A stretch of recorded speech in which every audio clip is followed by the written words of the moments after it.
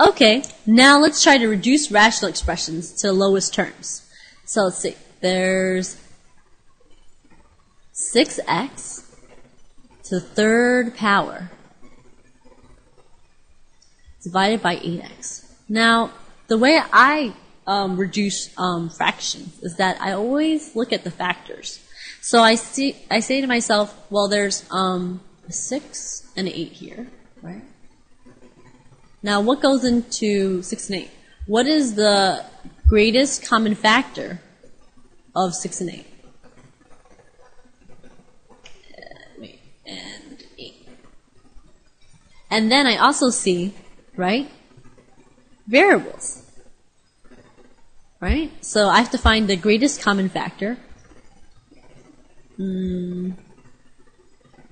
of x to the third power and x, right?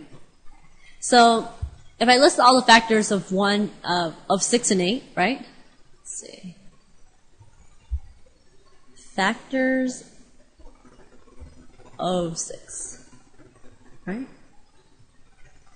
Factors of 8, right? So let's go ahead. 1, 2, 3, 6. Notice that factors are numbers that are divisible into 6, right? So factors of 8, 1, 2, 4, and 8, right? So, okay. Now, what is the greatest number that these two have in common? Ooh, well, they have 1 in common. They have 2 in common.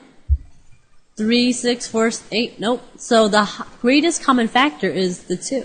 So it's 2 right here, right? And the greatest common factor, right, of x to the third, right? And factors of x, right, are x and x, right? So what I'm going to do is I'm just going to end up choosing x anyway. So x here, right? So what we're going to do when we reduce something completely is just divide both the numerator and the denominator by the greatest common factors. So right here, I'm just going to do it a little bit lower, right? Let me just keep the example. 6x to the third power over 8x. So on the top, I'll divide by the greatest common factor of 6 and 8, which is 2, right? And on the bottom, I'm going to divide by the greatest common factor of 6 and 8, which is 2. And then what do I get? I get 3x to the third power, and then for 8x divided by 2, I get 4x. Am I done? No. Now I have to divide by the second one, right here. Divide by x on the top and the bottom, right? And what do I get? What is 3x to the third power? Now look carefully. It's like this. 3x to the third power is 3 times x times x times x. So if we're dividing by x, what happens?